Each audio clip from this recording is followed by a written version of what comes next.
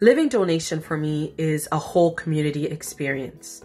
When someone in your peer circle or in your family gets sick, you want to do something. You want to help out. You want to support in any way, shape, or form with what you have. In my situation, my sister bravely stepped up to the plate to give me a second chance at life. This act of sacrificial love allows me today to spend time with my friends and my family, and I worry less about my health overall. We must recognize our living donors. This is a selfless act, and it needs to be honored. Dear patients, right now, I know this journey is extremely difficult.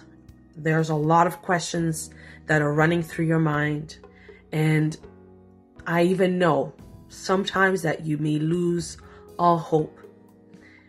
But let me ask you this. When the rain comes, does it last forever? It doesn't. Keep hope alive. Keep focusing on things that are positive. Hold on to the love and the support that you have around you, and you will make it through. And dear transplant team, thank you so much for being so patient and sharing your expertise and your knowledge with the community at large to really carry patients like me through a journey of healing. I am better for it today.